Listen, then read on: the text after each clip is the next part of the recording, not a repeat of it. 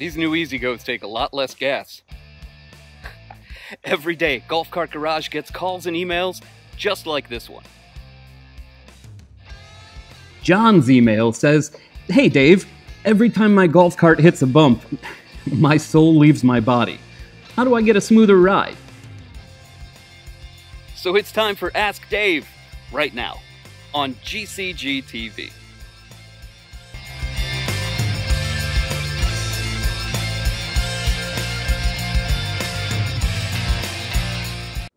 Hey, welcome back to the Golf Cart Garage, and thanks for joining us, as today we'll be looking into a smoother ride because of all the questions we get about this on our phones and email. And this subject can vary quite a bit depending on your specific cart and condition, so today we're just going to cover some general, universal basics. But if you have questions on your own vehicle that we don't cover, just get in touch.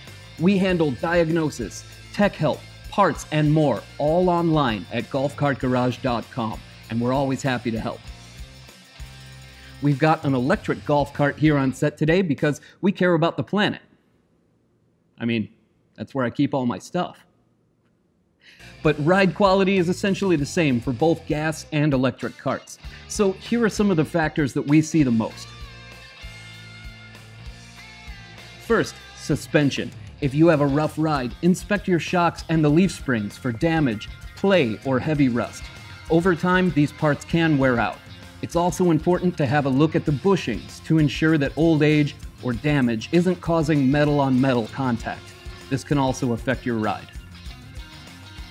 Next up, tires. And first, tire tread. We see a lot of commuters and paved surface drivers using all-terrain tires. Changing up to a street tread can really help. Next is tire height. It's just physics. A larger tire has more surface area to take a bump more smoothly. I'd rather hit a rock riding a bicycle than on a skateboard.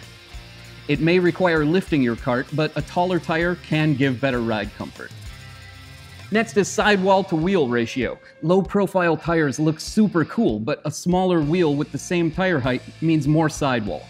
The more rubber that meets the road, the smoother the ride.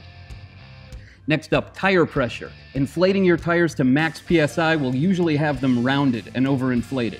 Every tire and driving style is different, but sometimes adjusting your tire pressure down will give a more comfortable ride. And next, lift kits. Sometimes a lift kit can take a while to break in, and some of them are just stiff by nature. But long travel kits, well, they cost more, but have adjustments that other kits don't to allow you to find the sweet spot in your ride. And they usually allow for the most increase in tire size if you want an extreme makeover. Hopefully our little crash course here helps you find your best ride quality. But if you need help with your specific cart, just get in touch. You can get diagnosis, tech help, parts, accessories, and more at golfcartgarage.com. Or give us a call at 1-800-401-2934 so we can help show you around the garage.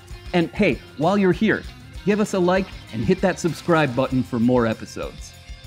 Thanks for watching GCG TV.